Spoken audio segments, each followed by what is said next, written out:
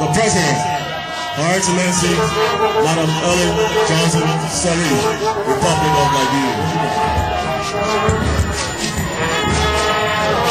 A hand of applause.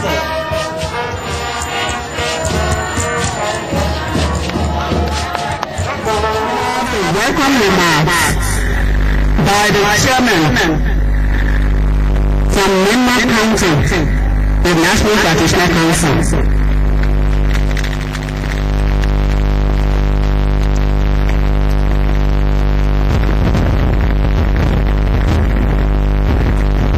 Excellency, thank the President. See, it is in a way. She has believed in the tradition. It allows us to do whatsoever will help us to develop traditional activities in Liberia. Madam, we thank you and we ask you to continue. In Liberia, we don't use a CP to arrive here. Therefore, today we are seeing Queen sitting down by us, friends from Africa. Thank you very much. I'm going to welcome you, and after welcoming this way, we will end it traditionally. You say welcome to this unique program, and that from today, the Liberian traditional aspects will be moving gradually. Welcome and welcome, and we say welcome. Now, traditionally we say, how? From this person.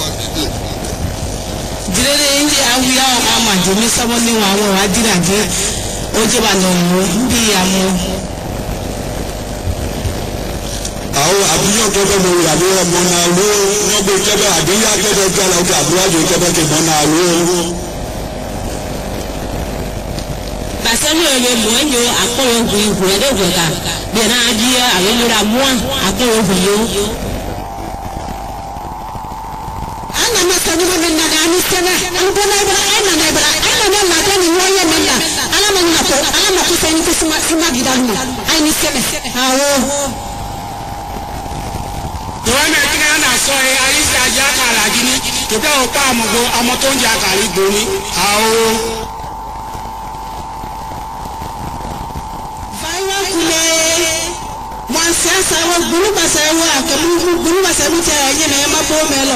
Muwa mufeta malolo to mko yonyea atibena wese awe Mele mambo kazo nipo papie mo biyo kama bra egbe papie mo kazo kaseke Mama lacha huno meleka balikale huno lacha huno Working over one vendor, who go and work Baniatini, that I would back up Calafama, Bonsu, Lawango to Anai, Gazusu to Sumo to Mamanga,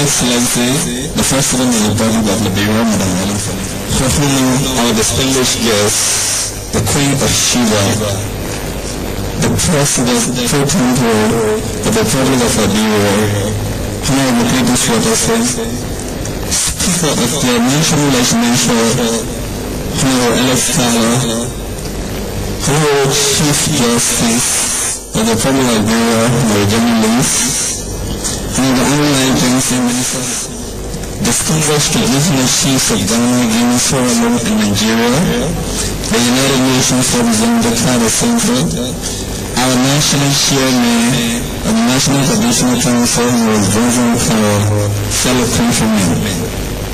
On behalf of the national chairman of the Traditional Council of Liberia,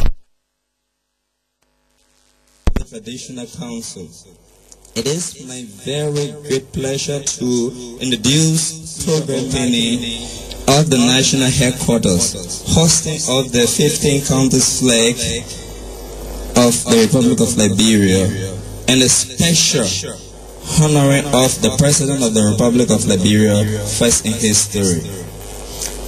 It pleases the Traditional Council ever so much to be recognized and given special responsibilities by the government of Liberia. These thoughts and wish have been embedded in our minds, the Traditional Council of Liberia.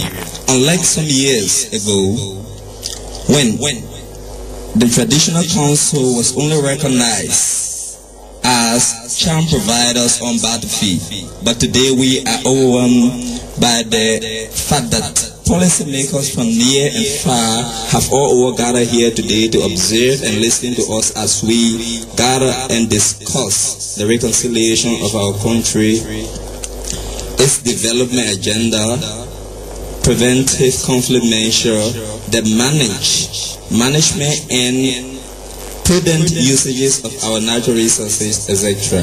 The Traditional Council greatly acknowledged the presence of our distinguished guest, the esteemed Queen of Sheba, whose presence at this program has added more relevance to it. We say you are welcome.